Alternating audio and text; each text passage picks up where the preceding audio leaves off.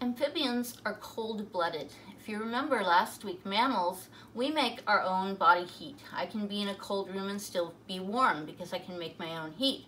Or I can be in a warm place and still feel cool because I can cool my own body off. But amphibians can't do that. They rely on their environment to keep them at a comfortable temperature.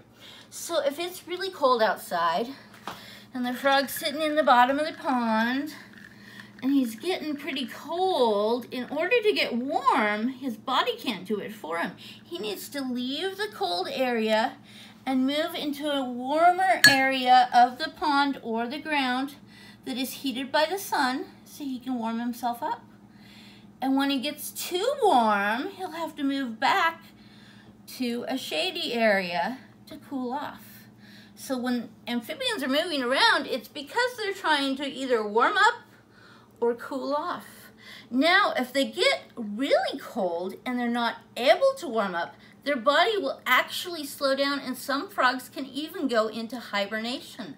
But if they get too warm or way too cold, they can die. So amphibians are cold-blooded.